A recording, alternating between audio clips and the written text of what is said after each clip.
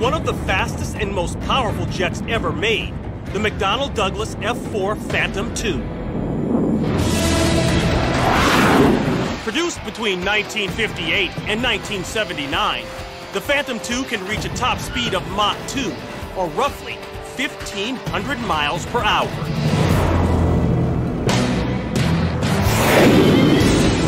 Before each jet is turned over to the U.S. military, it undergoes extensive testing. First on the ground, then in the air. In March of 1968, a brand new Phantom II takes off on its second test flight.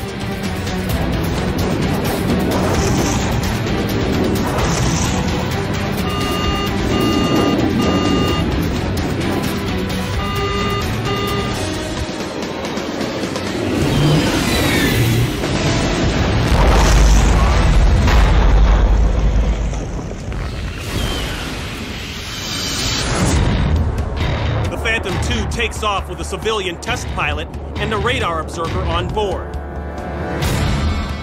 The jet immediately enters a steep vertical climb.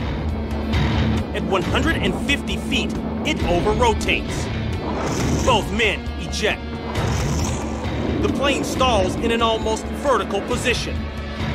Then, gravity takes hold of the roughly 51,000-pound fighter.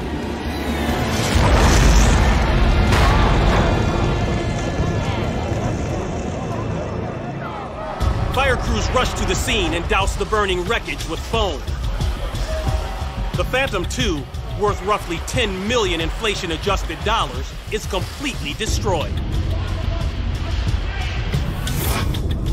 The two men walk away uninjured. Both are later cleared of responsibility in the crash. Its cause? A technician accidentally leaves a riveting tool inside the aft fuselage.